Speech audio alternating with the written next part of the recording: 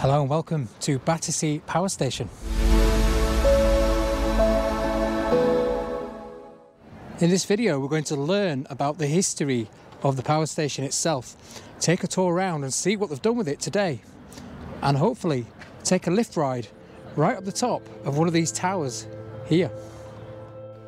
Battersea Power Station was a fully working coal-fired facility and at its peak produced a fifth of London's power, supplying over 400,000 kilowatts of electricity to some of London's most famous landmarks, such as the Houses of Parliament and Buckingham Palace. Located on the south bank of the River Thames in the London borough of Wandsworth at Nine Elms and Battersea, work began on the construction in 1929, with original plans drawn up by architect Sir Giles Gilbert Scott, who also designed Britain's red telephone boxes. It finally opened in 1935 as Power Station A, with only the western pair of chimneys that stand 103 metres from ground level. RAF pilots and the Luftwaffe would use the white vapour from the chimneys for navigation, which explains why the power station avoided massive bombing during the war. The second phase of the building, known as Battersea B, was completed in 1944, with its two further chimneys to the east completing a few years later. This made it the largest power station in the UK at the time, and so big it's rumoured you can fit St Paul's Cathedral in the boiler house alone, and Nottingham city centre in its floor space. The power station comprised of three separate wings, with the boiler house in the centre and its four vast chimneys, Turbine Hall A to the west with its accompanying switch house, and the later Turbine Hall B to the east. The power station continued generating electricity until 1983, with only a few issues. On the launch night of BBC Two in 1964, an electrical failure caused a blackout across London, delaying the launch until the next morning. In 1980, the building was awarded Grade 2 listed status by Historic England, and it was so iconic it featured on the cover of the Pink Floyd album Animals. It also featured in many blockbuster films such as Superman 3, The Children of Men, and Batman: The Dark Knight. After its closure in 1983, the site was earmarked for demolition and to be sold for housing, but its listed status prevented this from happening, and so the building sat abandoned for many years. Until in 1987, a consortium led by John Broome purchased the site as Battersea Leisure. He had a vision for the site that was unlike any other. John Broome at the time was the brainchild behind Alton Towers, turning it from a stately home and gardens into a fully fledged theme park. He proposed turning the building and its surrounding land into one massive theme park resort. He wanted it to become London's own Epcot Centre, creating over 6,000 jobs. It boasted 5 floors of over 200 attractions, combining education and entertainment with other rides, leisure developments and restaurants accompanying the rest of the site. Work started in 1987. The building's roof was demolished in order for them to remove all the machinery from the inside. However, the discovery of asbestos, the fact that the building had no actual foundations, and rising costs associated with it, the project stalled. This left the building standing and open to the elements. The plan was eventually scrapped not long afterwards, and he walked away from the project after already spending millions to secure it. This is a far more exciting and complicated story, but we will save that for another video. The building saw many future schemes come and go, with nothing coming to fruition, until in 2012 it was purchased by a consortium of Malaysian investors who planned to turn it into residential, commercial and leisure facilities. Work commenced in 2013, and a new Northern Line extension opened in 2021, called Battersea Power Station, and the rest of the project opening its doors in September of 2022, featuring a mixed bag of different developments inside the power station and its surrounding land. What's inside, I hear you ask? Well, let's take a look round and see. Now, it's only when you stand underneath it that you realise how high this building actually is. I mean, you can see it pretty much anywhere off the bank in London. but it is absolutely massive. Well, let's head inside and check out what they've done with it today.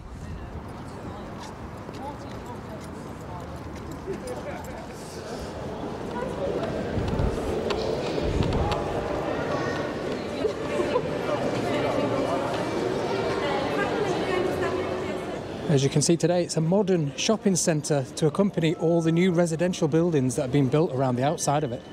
And one thing I do like is they've kept all the original interiors, as you can see here, with the brickwork still exposed here and the original steelwork there for the supports on the building. So you've got the nice original walls still on display all the way around the front here. Now on display in one of the main halls is this original electrical switchgear. You can see down here they've restored it and left it right in the middle of the building, but it's not in its original place, so we're told. A fine bit of early 1930s engineering there. I've got to say, I'd rather them use it as a shopping centre, even though it's not an original idea, than to do absolutely nothing with it.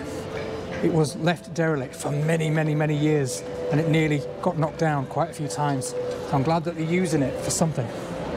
So here we are in one of the halls, or Turbine Hall B as it's called. So you've got Hall B here, you've got the central atrium which we came in, and then there's Hall A on the other side. It's even still got the original crane in there. I do love this, how they've kept it and put the shops inside, but you can still see how the building looked and what was inside it.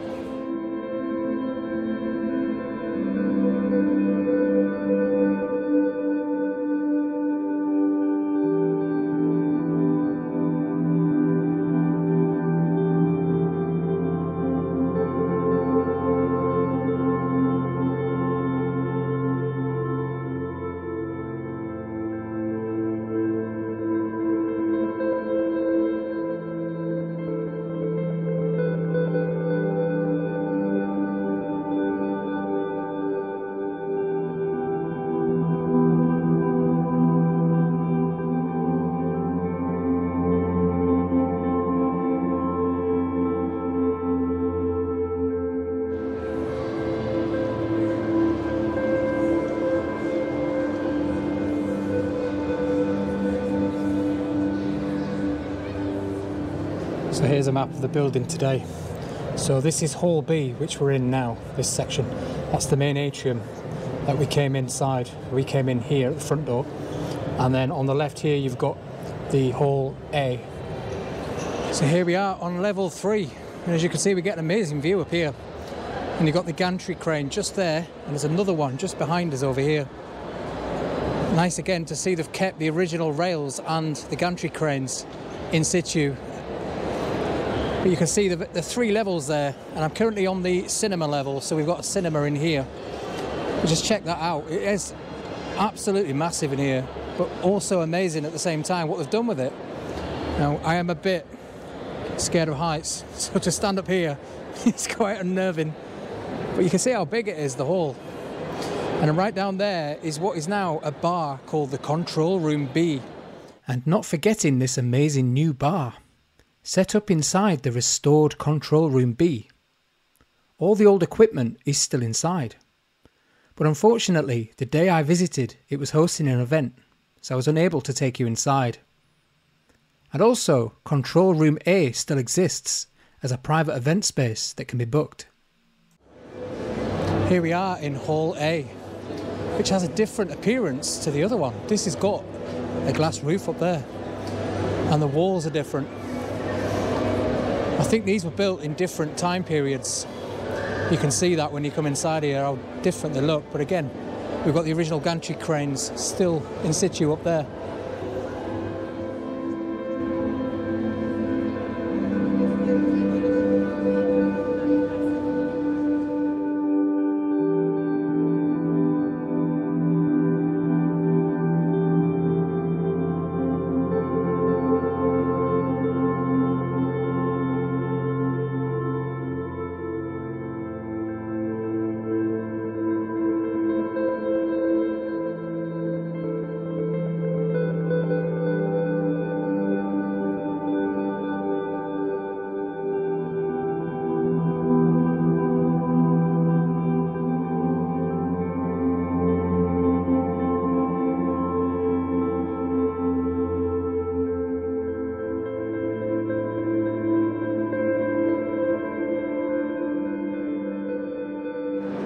So let's now head up inside one of the chimneys on the Battersea Power Station, right to the top, and see what views we can see from up there.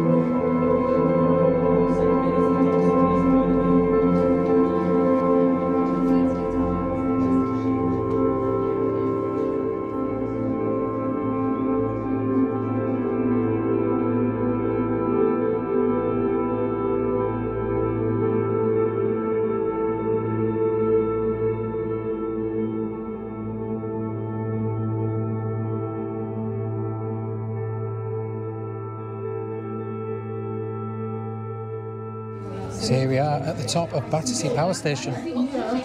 If you look down there, you can see they've built apartments on the top of the roof. And down there is Hall A, and Hall B is on the other side. This is the central atrium here, and you've got the two chimneys on the opposite side, and the other one opposite us right there. A great view around London here. And if you just look off in the distance there, and I'll zoom in for you, you can see one of our old friends over there.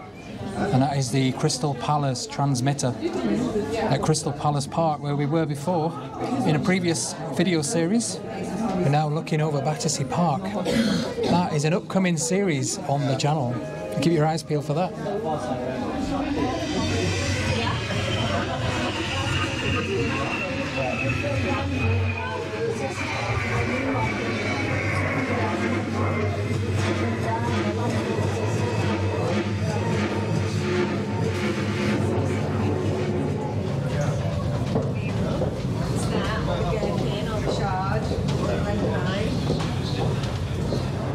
Well, thank you very much for joining us here at Battersea Power Station. I hope you enjoyed the video. I'll see you in the next one. Bye.